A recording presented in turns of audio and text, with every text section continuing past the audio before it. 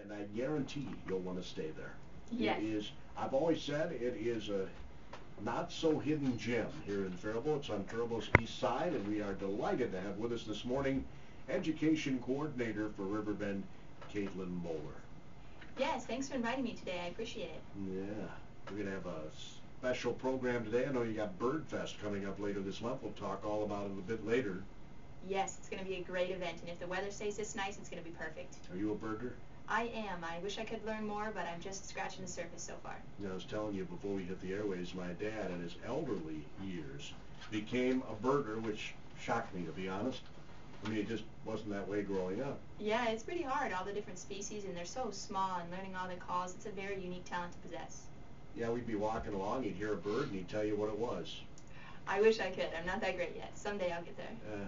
That's something maybe to look forward to. It is becoming more and more popular, birding, isn't it? All ages. Yes, a lot of young birders across the U.S. are getting into it because there's so many species to learn, and like I said, if you put a feeder in your backyard, you can always see backyard birds that are pretty easier to identify, and kids just love seeing those type of animals up close. And Riverbend is a birder's paradise. Yeah, we have 750 acres, and we've got such a diverse habitat types that it attracts birds of all sorts of different varieties, such as waterfowl, but then you also get those little songbirds as well, and those big raptors. So it's a great place to come and enjoy seeing the sights of birds. And then you get the prairie and the hardwood forest and the wetlands. Yep, and all of our wetlands right now are pretty loud with frogs, but you can see geese and ducks and all sorts of waterfowl already taking advantage of those wetlands. So. Well, I'm glad to hear you're getting some frogs, because they were not around for a while. Yeah, they're not doing so great as a whole for the species, just because of pesticides and herbicides that are applied to the landscape. They absorb them through their skin. But at Riverbend, they're loud enough, and they're doing great right now. So. Fantastic. That's quite a sound at night, isn't it? It is. It's pretty busy right now with chorus frogs. They're the first frogs to start calling in the spring. And then we just heard tree frogs and a couple of species of toads that are calling. Can you identify them from their call? Yep. Only the males make calls, but they start early in the spring, right when it's warm enough to start making noise, trying to attract those females, so they're pretty loud. Where are you from, Kaytlan? I'm actually from northeast Iowa. I'm from not the flat side, I guess. It's really hilly there, and I'm right next to the Mississippi, so there's lots of bluffs. So you're right in the northeastern corner? Yes, exactly. I'm about 20 minutes from the Mississippi River, bordering Wisconsin. Okay. I worked in Ottumwa, Iowa for a few years. I've been to Ottumwa. That's a good place too. But the town that I'm actually from is called Edgewood. It's got about 900 people. I now live in Northfield, which is also it's fun there too. Ottumwa was hilly too. Yeah. In fact, I lived most of my time in Ottumwa at the top of the hill. Yep, it's a lot better than the flat central part of Iowa. So. The thing I didn't like about it, the Wapello River, you know, about the only thing you caught in the Wapello River was catfish. Yep, I don't have an acquired taste for catfish or bullheads. They're not really my fish of choice yet, so maybe someday I'll get better at that. Now, smoked catfish is actually pretty good, but I didn't like catching them. Those whiskers are sharp. Yep, I'm a walleye fan through and through. Sounds like you, perfect place, Minnesota. Yep. I really start to enjoy the nature centers that are around, and Riverbend we offer quite a bit, but also the areas that surrounding the Carlton Arb, the near Strand Big Woods. There's so many places for people to get out and enjoy those scenic places. You got the Carlton Arboretum. Mm-hmm. You got the Arboretum, Landscape Arboretum up in Chanhassen area. Yep. All kinds of places in the metro area. Yep, one of the naturalists just ran the 5K at the Arboretum in the Twin Cities, and said it was just beautiful there. And all the trees are starting to shoot out leaves and buds, and they're smelling great. So at the Arb, she said it smelled great, and the lilacs and the cherry trees and the apple trees, they're all starting to bloom out. So it's getting to look very much like spring. There are a lot of things happening this month of May, and we're going to talk to Kaytlan about all of those events, so stay tuned. You'll become educated about what's happening at Riverbend Nature Center. I guess today is Kaytlan Moeller. She's the education coordinator out of Riverbend. How long do you work there, Kaytlan? I'll be there a year in June, so just started. Do you like it there? I do. I like it a lot. Well, that's good. Hopefully you'll stick around a while. Yep. As the education coordinator. So we should probably dive right in. I was looking on your website. Man, oh man, you got all kinds of stuff going on in May. Yeah, it's a busy time of year. Our school programs are starting to wrap up, and then we're going to dive right into summer camps and all of our other big programs and events. So it's getting really busy out there. Do you have a preference? Do you prefer working with the school kids, or? I like a combination of them all. My group focuses generally the seniors, because the other coordinator does more of the school programs, but I help out all the time, and events are my area of expertise as well. So. This last Saturday you had a bagels and birds event. How'd that go? It went good. The weather was perfect, so a lot of birds were coming to the feeders, and then the public can come out and they can enjoy some coffee and bagels or juice and bagels, and look out our, we call it windows to the wild, and look at the birds that come to the feeder. So there's quite a bit of species that come on in, such as like the cardinals and the blue jays and chickadees. So they seem quite a bit, and we have binoculars and field guides that they use too. Now I've been told that if you set up a bird feeder, you better keep it full. Yep. Because otherwise they rely on it. So if you keep it full and then they use it as a resource and then you kind of stop feeding them, it could hurt that bird. So definitely, if you're feeding birds, definitely keep them full, and then also consider a bird bath, because those can really attract birds as well. You can just get it on a structure you can buy from like the Home Depot or Sears or something like that, and fill it with water, and you'll really see how it attracts the birds. They come on in there and they flap their wings in there, and it's just as good as bird feed. So. Well, I'll be darned. My neighbor's got some hummingbird feeder and a couple other feeders. Mm-hmm. I just heard that the Baltimore Orioles and the hummingbirds were spotted in the Twin Cities area, so they're for sure here somewhere. So yep, it's a good time of year to start getting out your hummingbird feeders. Sugary water and sometimes red seems to attract the hummingbirds because it's their favorite flower, is the red color. And also the Baltimore Orioles, you can get fruit like an orange, cut it in half and put it on a dish outside, and those will start attracting the orioles as well. So they're very, very pretty birds to see, and most people really favor those birds. So. Yeah, they're so colorful. They are, and they're really unique because the hummingbirds are so quick, and you really got to have a good eye to see those guys. But they're flashy colors, and same with the orioles. They're big. They're birds that have orange and black coloration, and they stick out too. So. You know, I was in Tanzania. Been there a couple of times in East Africa. Okay. Have you been there? I've never been there, no. Oh my words, such color in their birds. I mean, orange and vivid yellow and green. Yeah, I wish I could go travel to see the birds. And the Galapagos Islands, they have some different bird species as well. So, and same with the rainforest, they have such a wide array. We don't have quite that array in Minnesota, but we still get some pretty flashy migrants. We were told they have what we call a robin. They have a robin too, with a red breast, but it's blue. It's not the same color as our robins. A different color phase. That's interesting. Isn't that? Mm-hmm. I thought it was too. In fact, one day I just sat out in front of where I was staying and listened to the birds. Yeah, the different bird calls, they're very, very pretty. And this time of year too, just because those males are starting to attract the females, and many birds have already had their first nest attempts, such as owls and bald eagles. They've already nested. So those birds are starting to make nests and attract those females and guard those eggs. We have the Bluebird Recovery Program gave the Nature Center a whole bunch of bluebird houses. So we have them set up throughout our prairie, and you can see multiple bluebird pairs on their nesting structures, starting to build nests there. So it's fun to watch those birds, and their calls are, again, beautiful as well. So if you get really good and can identify them by their call, it's a fun sport to get into. This week you have a bird hike. Is that right?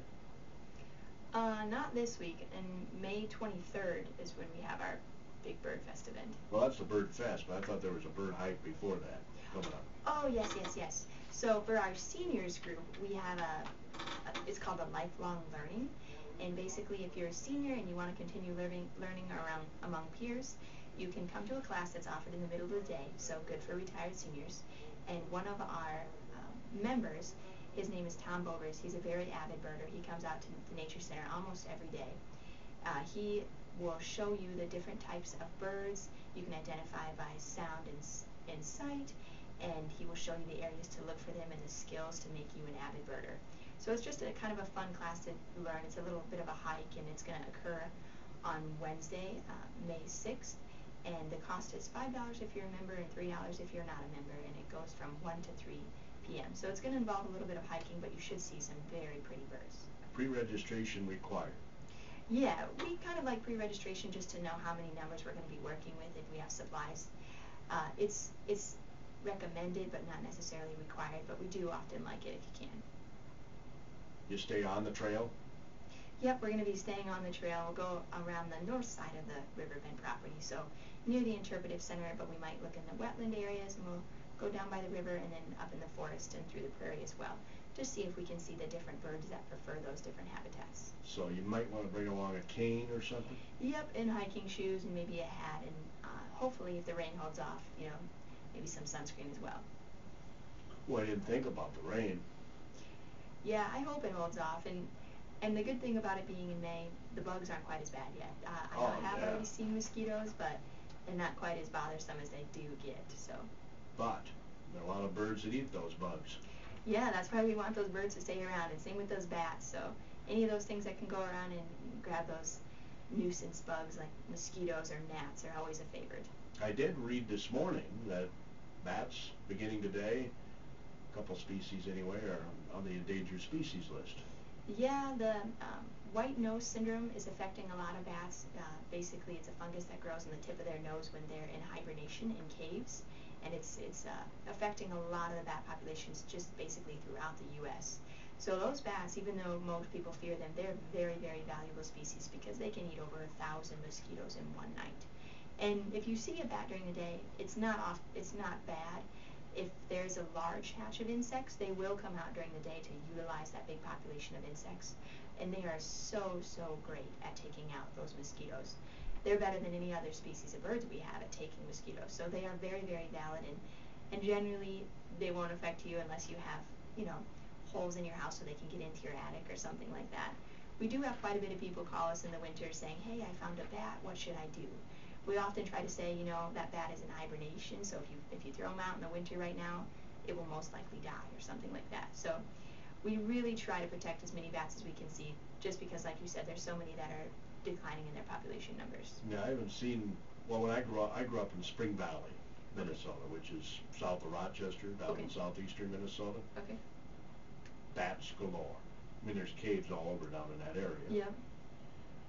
And so there were a lot of bats. You don't see them much anymore. No, they're just not as common as they used to be, and especially if you do see those caves during those hibernation periods, really late fall, early spring.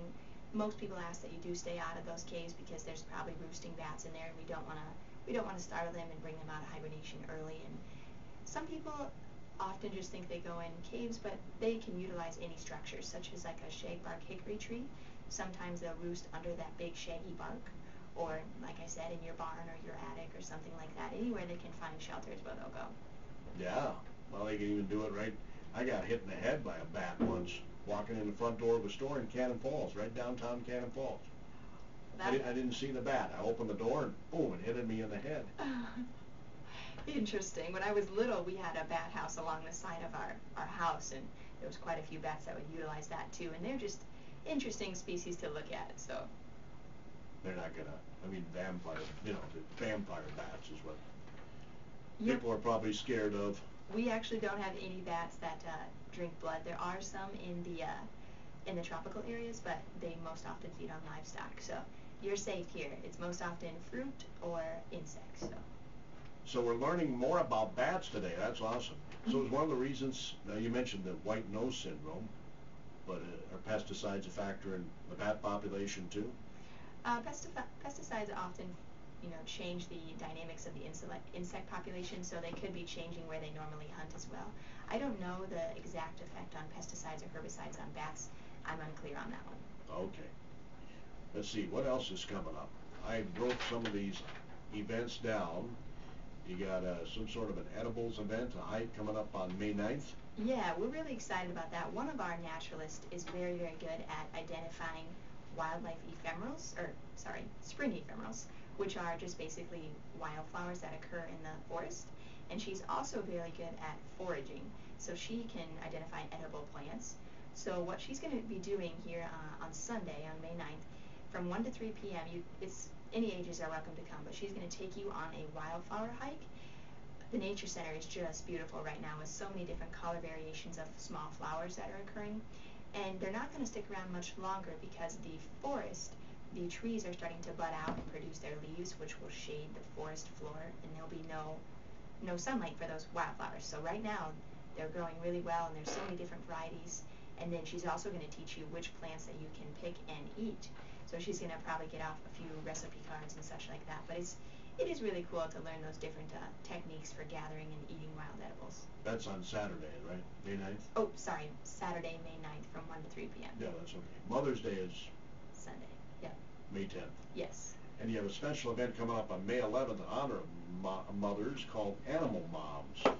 Yeah, so I thought that would be kind of a fun program. I've done it before back at my previous places of employment, and everybody seemed to love it. So basically, since Mother's Day is on May 10th, we're going to learn the day after about the steps that animal moms take to protect and feed and raise their young. So we'll learn about all the animals in the animal kingdom and what their moms do to teach their babies how to find food, how to protect themselves, and how to survive. So if the weather's nice, we're going to probably head outside to hunt and find those locations where those animal mothers are getting ready for their young, and possibly even see some young animals. I just seen a baby fox the other day, and I've seen a few baby raccoons, a couple of squirrels, and then, like I said, all those birds are starting up too. So it's going to be really fun to learn about what other species do to raise their young. We had too many squirrels in our neighborhood last year. Yep, squirrels are kind of like rabbits. If you remove them from their range, there's just going to be another squirrel or another rabbit that comes in and takes their spot. So they're very, very successful at reproducing. Doggone, we had scores of them. In fact, my neighbor live trapped them and took them out to Riverbend. Yep, I've definitely heard of that quite a bit, but like I said, even if you move them, there's going to be another squirrel that comes in and takes that range, or another rabbit. So they'll pretty much capsize on anything that's available, any food resource. So they don't mark their territory or anything like that? They will, but then if you remove one or one happens to die, like I said, they'll just come in and a new one will take over. So what do you suggest? I mean, how do we get rid of an abundance of squirrels? I honestly have never seen a successful method of doing such.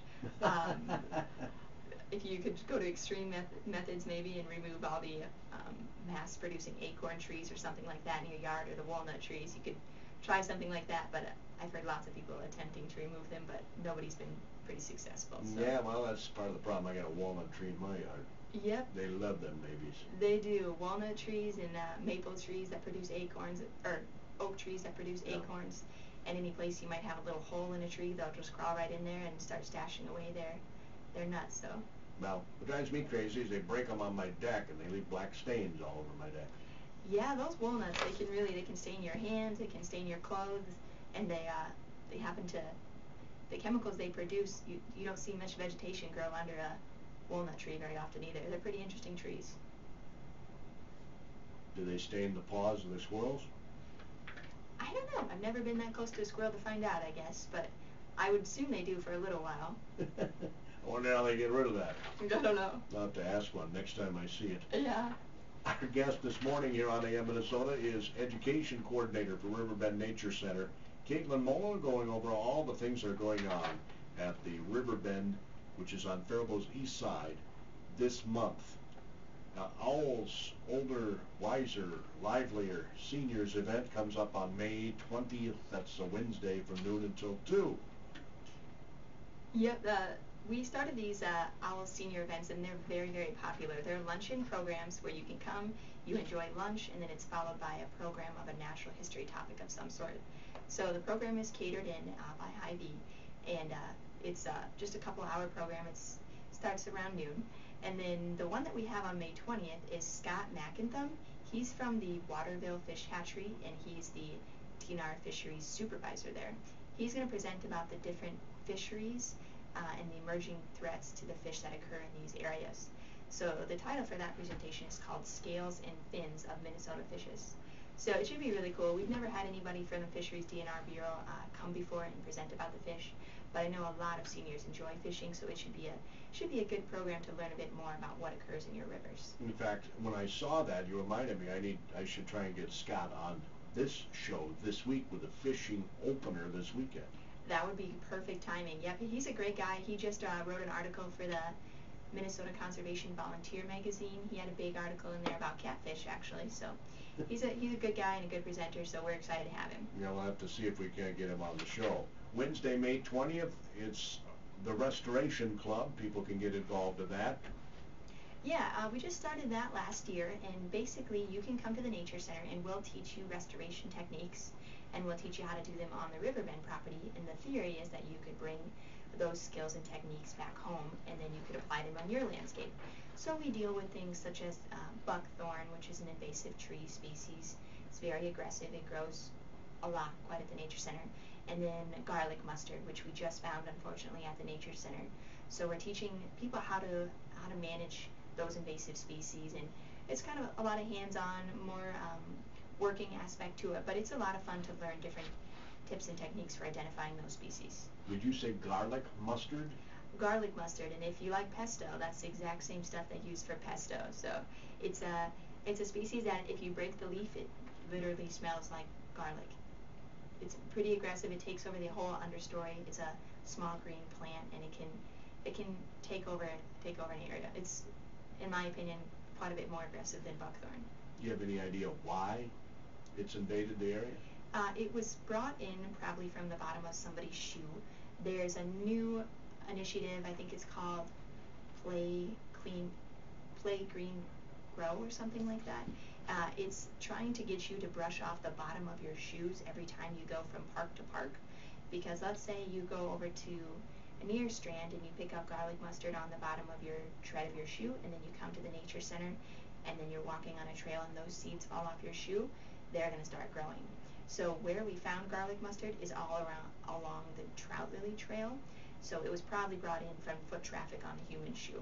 I never thought of that, but you know, I just recently returned from Italy. Obviously the shoes I've been wearing, I've walked on the soil in Italy with. Same with Tanzania or wherever you go. Yep, it just hatches a ride right on your shoe and then comes on over.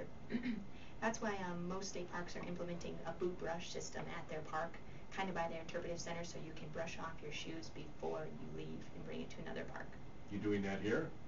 We just got the information to do so, so we're considering implementing those boot brushes, and we already have those small hand brushes that we're using on the bottom of our shoes when we go into those garlic mustard areas. Makes perfect sense. Mm-hmm. Riverbend, the big event this month is Bird Fest. Bird Fest coming up on Saturday, May 23rd from 8 until noon. Yeah, we're really, really excited about this. We haven't done one before, but we are partnering with a couple from Northfield that are certified bird banders. So they're going to be coming, and they're going to be at the Bird Fest, and the Minnesota Raptor Center is going to be at the Bird Fest, as well as some of our more experienced members. So how we're going to run it is we're going to have a rotation system. So if you come in the morning at 8 o'clock, you will do a bird hike for a little bit and look at the Nature Center trails and see what you can identify with your binoculars or maybe by sound. And then you'll do a bird craft for a while, and we're going to create bird feeders out of recycled materials. And then you're going to head over to the bird banders. So what they do is they set up a large net kind of by our bird feeders, and the birds will kind of fly into the net, and then they'll drop into like a catch area. And you can take the birds out, and they will probably give each kid or adult, whoever attends, a chance to hold on to that bird. So if you've ever wanted to get a chance to hold on to, let's say, maybe a black-capped chickadee or a cardinal, you might get that chance at the Bird Fest. And then the actual banding is a little small band that they put on the bird's foot, and it has a series of numbers on it. So if you're ever at the Nature Center, maybe at Bagels and Birds, and you're looking through binoculars and you see a small band on that bird's foot, that's probably what it was from, a bird banding event. So you'll also get a chance to possibly hold on to a bird. And following those rotations, the Minnesota Raptor Center is coming at 11 o'clock, and they'll do a presentation with their large birds of prey. So they'll bring things like bald eagles, red-winged hawks, or red-tailed hawks. And then they're going to do a presentation, an hour-long presentation with their live birds. So you can attend the entire day, or you can attend just the Raptor show. But it should be a really, really fun event. And like I said, if you're a novice birder, or if you're maybe just beginning or very experienced, there's something for everyone at this event. So it should be a lot of fun, and it's on Memorial Weekend, so if you're looking for a family fun event, that's the one to check out. Registration? Yep, again, it would be nice if people would consider pre-registering, but we don't require it. And if you're going to attend the entire day, it's $15. If you're a member, it's $12. And let's say you just want to attend the Raptor presentation from the Minnesota Raptor Center, you can do that, and it's going to be $5 if you're a member and $7 if you're not a member. But it's an all-day event, so it should be a lot of fun, and you'll get a lot out of it. Sounds like fun. Yeah, it should be good, and if you have maybe a grandparent or a kid that's interested in learning a bit more about birds, they'll definitely do that at this event. Bird Fest. Think this will be an annual event? I sure hope so. If it takes off, we're going to try it again. Oh, I like that tie-in there. Takes off. Yeah. Perfect. That was very good, Kaytlan. Kaytlan Moeller's the education coordinator at Riverbend, and I'm sure you're not opposed to the idea of people who might have ideas for programming at Riverbend to come up with those ideas, right? Definitely. We're always looking for new ideas and new programs to try. So if you have something you may be interested in, or maybe you've seen something at a different park that you wish was closer to your town, just call the Nature Center, email us, or let us know, hey, I'm interested in this program, and we can definitely see what we can work out. How much is a membership? A membership, if you're a student or an individual, it's $25, and if you're a family, it's $35. And with that membership, you get discounts to our programs, discounts to our gift shop, and then a discount to purchasing things at Paddington Seed and Feed store. They're actually sponsoring our Birdfest event as well. So there's quite a bit that comes in with the membership, and like I said, if you use the trails or if you want to get in on some of those programming, it's a better deal to grab onto one of those memberships, and especially if you're considering sending one of your children to summer camps, it's also good to have a membership. Is there a senior membership? There is. It's that individual membership rate, $25. Okay. Yeah. Right. Well, you can't go wrong there. Nope. And the family membership, how can you go wrong there too? Yep. Thanks, Kaytlan. Appreciate your coming in. Thanks for inviting me. Enjoy the rest of your day. Yeah, and thanks to Paddington for bringing us that bird fest. Yeah. I think it will take off. I really do. I hope so. So, I better fly on out of here. Boy, that was really bad. As Kaytlan Moeller, Education Coordinator for Riverbend.